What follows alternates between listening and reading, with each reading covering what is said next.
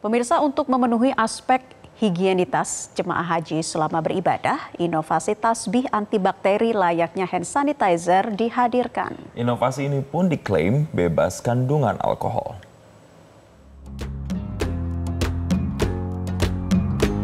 Banyak penyesuaian yang signifikan dalam penyelenggaraan ibadah haji di tengah pandemi COVID-19 yang berlangsung tahun 2020 hingga tahun 2022. Salah satunya, aspek higienitas dan protokol kesehatan.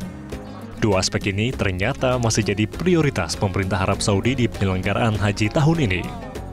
Bekerjasama dengan laboratorium DNF serta studio desain AETA yang berbasis di Inggris, inovasi tasbih antibakterial pun dihadirkan. Tasbih yang didesain khusus ini dapat membuat lapak tangan penggunanya bebas dari bakteri dan jamur. Tiap butir tasbih mengandung minyak esensial tea tree yang manjur membasmi bakteri. Ukuran tasbih juga didesain kompatibel dengan ruas jari agar dapat menjangkau area lembab. Tasbih ini pun diklaim bebas kandungan alkohol sehingga jemaah tak perlu was-was selama beribadah. The natural way to sanitize is alcohol. That's like the standard, right? So if you take any of the sanitizing brands, that's the only thing they would use.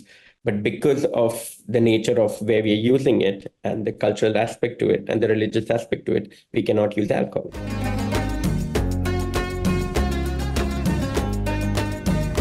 Namun, tasbih antibakteri ini dianjurkan tidak digunakan ketika jemaah terpapar suhu hingga 50 derajat Celcius.